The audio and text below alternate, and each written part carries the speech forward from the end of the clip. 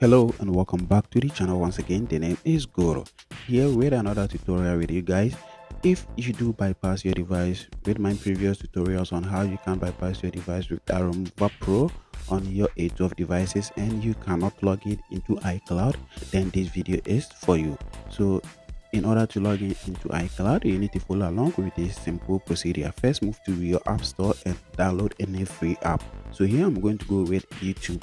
Once you selected YouTube and click on install, make sure to provide the required login credentials. So once the login credentials are being provided, click on login. And if your account do have two-factor authentication, you are going to be prompted to provide this two-factor authentication code. So here I'm going to provide a two-factor authentication code in order to log in into my account. So providing the two-factor authentication, if your account do have two-factor authentication, make sure to provide it. And once the authentication has been authorized, wait for the download to finish. So here I'm going to click on install and wait for the installation to begin. So first downloading and wait for it to download and install on your device successfully. So once you have it been downloaded, we proceed to the next step. Okay guys, so if you are enjoying the content on my channel, make sure to subscribe if only you are interested in content like this, and give a like if this helped you out. So we are going to wait for it to install successfully, and after the installation we move to settings. Now we have the download done and we have it here on our device. So now let's move to settings. So in settings here you can see we have our account showing. So when we do click on it, you can see we do have an login, but we cannot access iCloud. So here you have to first move into Wi-Fi, and your connected Wi-Fi, click on the icon, then scroll down till you see HTTP proxy. So click on configure proxy. Once you do click on it, click manual, and under the manual make sure you click on server. Then in server type in iRemovalPro.com. So type in the correct iRemovalPro.me.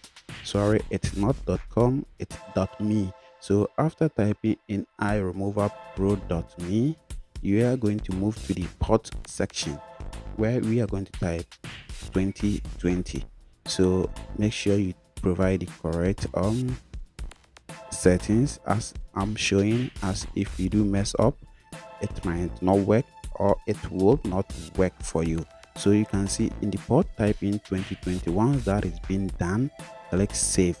Now let's move back to iCloud login again, back to the settings, then click on your account.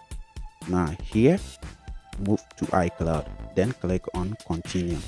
In some case, if the continue do not work, click on not your account. So you choose that option and you sign in manually. So here it's going to proceed with the signing in, so I have to wait and it takes some time, so you have to be patient. And if you are being prompted to enter your password on your other device, make sure to provide it if you do know it. So in this case I forgot the password, so I'm going to try later. So you can click on try later in this stage. So here I'm going to hit on try later. So here it's going to proceed to sign in into iCloud successfully. So after signing into iCloud successfully, then later in settings you can resume data resync.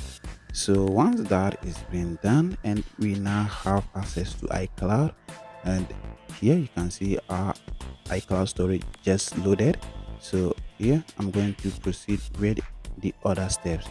So the next step is to turn off the proxy configuration. So we are going to move to the Wi-Fi menu again, then click on the icon, then scroll down to configure proxy, hit on it, then make sure you turn the configuration off.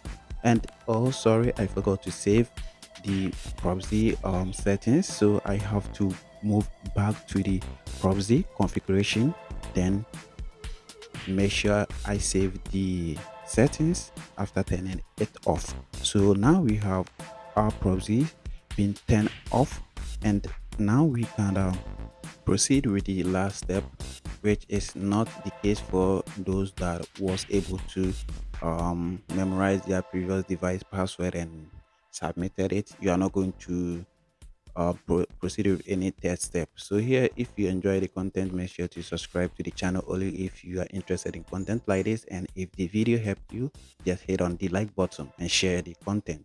So here we are going to move back to settings again, and in setting, hit on Apple account suggestion, and in here resume data sync. So move to account suggestion, click on resume data sync. When you do click on it, wait for it to load. And when you are being asked to provide the previous passcode, if you do remember, enter it. If you don't, click on don't remember passcode, and then you will be taken to this screen to request the code in order to sync your data. So here I'm going to provide the code which has been sent to me on my other device. So after typing in the code, wait for it to be done successfully. So that's it for today's tutorial. Thanks for watching.